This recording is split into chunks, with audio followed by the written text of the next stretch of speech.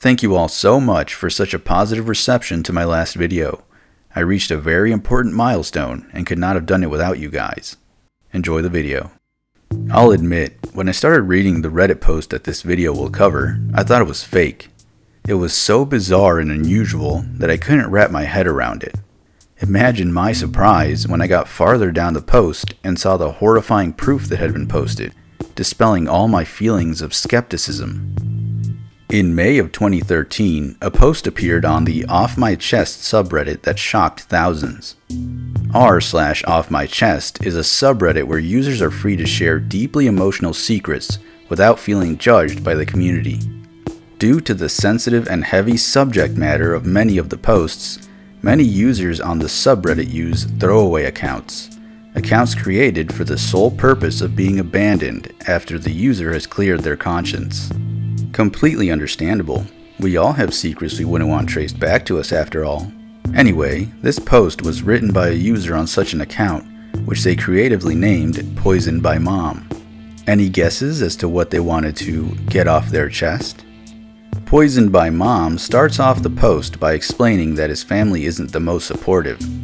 He says that for the past 10 years, ever since he became an adult, his mother has been against him moving out of her house.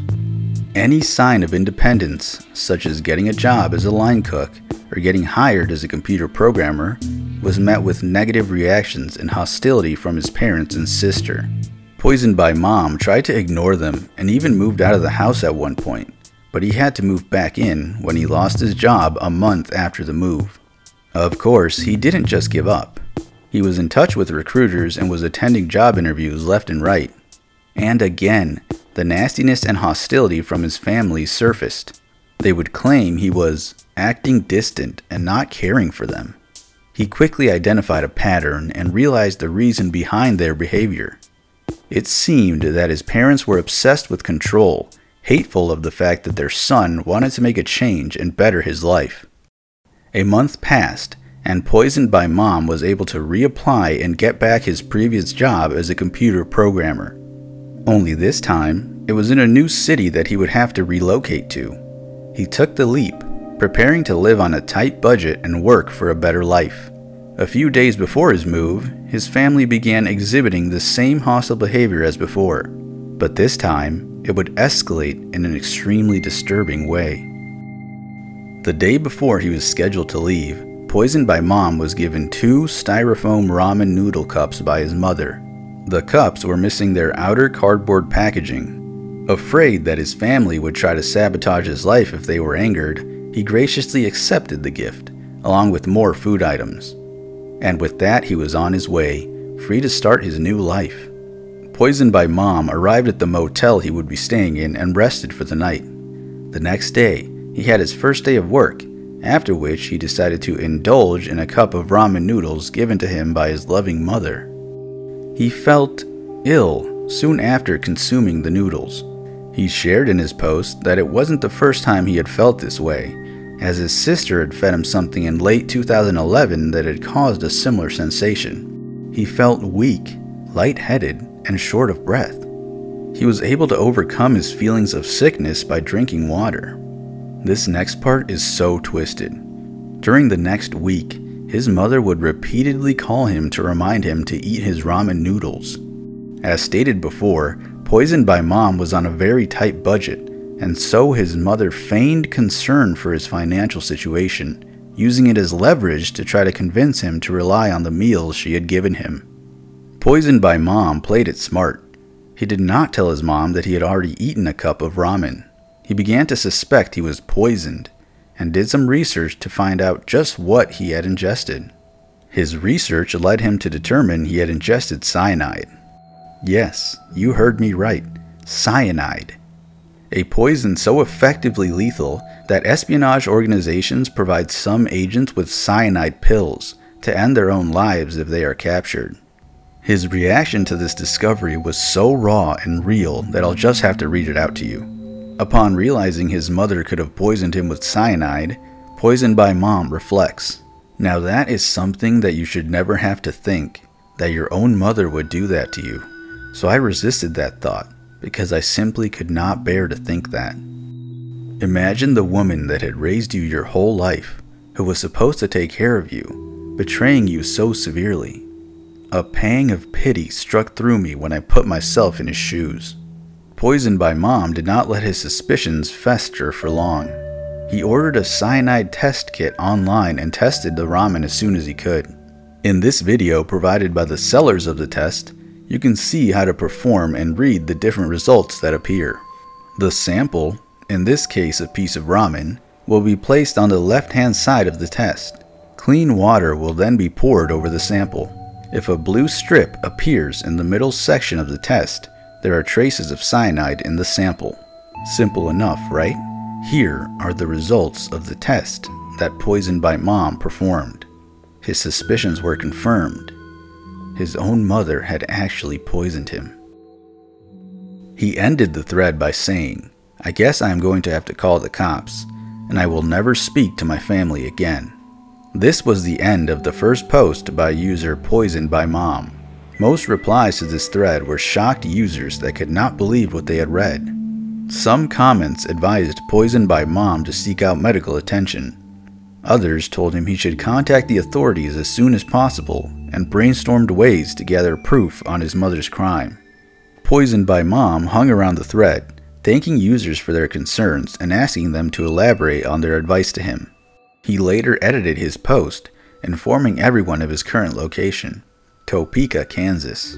He explained that he had visited the local police station at the government building where he worked and had spoken with an officer. He showed the officer the ramen cup and the positive cyanide test, but the officer said that since both objects had been opened, they could have been contaminated. The way it looked to the officer, Poisoned by Mom was just some crazy guy who sprinkled some cyanide on ramen and tried blaming his mother for it. This is about all we can gather from this incredulous first post. But the story doesn't end there. Poisoned by Mom had promised updates on his situation, and he would deliver. 5 months of radio silence passed. Then, in October of 2013, Poisoned by Mom provided an update. He reminded everyone of the unsuccessful police report he had filed. He also informed users he had gone no contact with his family. During the last 5 months, he had been living in a cheap motel in Topeka, Kansas, and working his state government job as a software developer.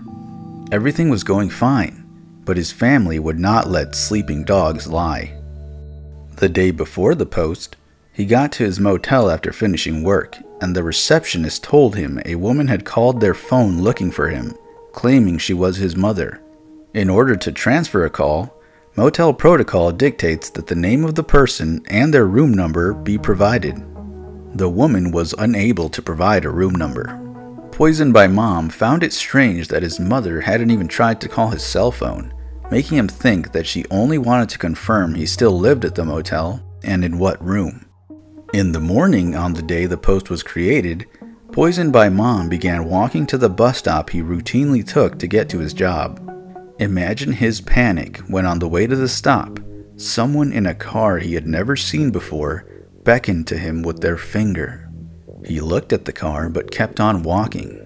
The person opened the car door, revealing that they were wearing a black outfit with their hood up. Poisoned by Mom saw their face and was able to confirm it was his mother. She had used a rental car to visit him like she said she might, but her attire was definitely not in character for her. His mother called out to him, asking him to come here. He rejected the request and kept his distance. She explained that she was just checking in and making sure he was okay. Poisoned by Mom replied bluntly, "Yes, I am."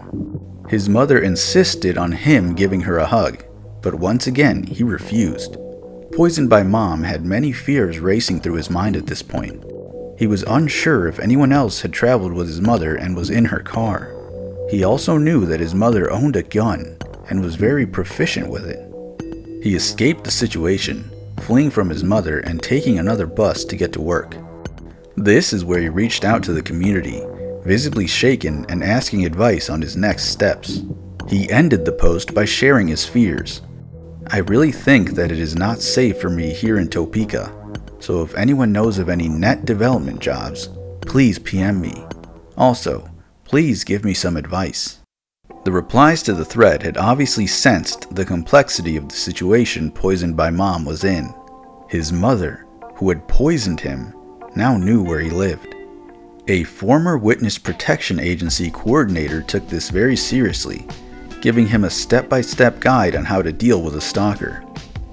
Many other users echoed this sentiment, advising him to get a restraining order, arm himself, or even move. Poisoned by Mom replied to some comments, stating he would not be opposed to moving. He also informed users that his mom lived in a different state than him, so she must not have been working at the time she had visited.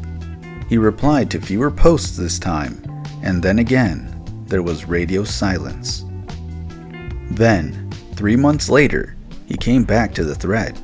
In January of 2014, he provided much-needed closure for the users that had followed his story along the way. His last comment ever reads, "By the way, I have moved out of state since making my last thread with this account, and am doing very well with a nice job, and am in better health." He also gave some final thoughts on why he thought his mother would do all this to him. But in the end, only a diagnosis from a mental health professional would give us definitive answers behind the motives of his mother. That is how this story ends. It was a wild ride, one where you're dropped into the mayhem and have to claw your way out. But thankfully, in the end, it provided some closure and some hope that Poisoned by Mom can live a happy life, albeit avoiding his family. Thank you for watching my video. Please subscribe if you haven't already. Please share this video with anyone you think might enjoy it. Catch you later.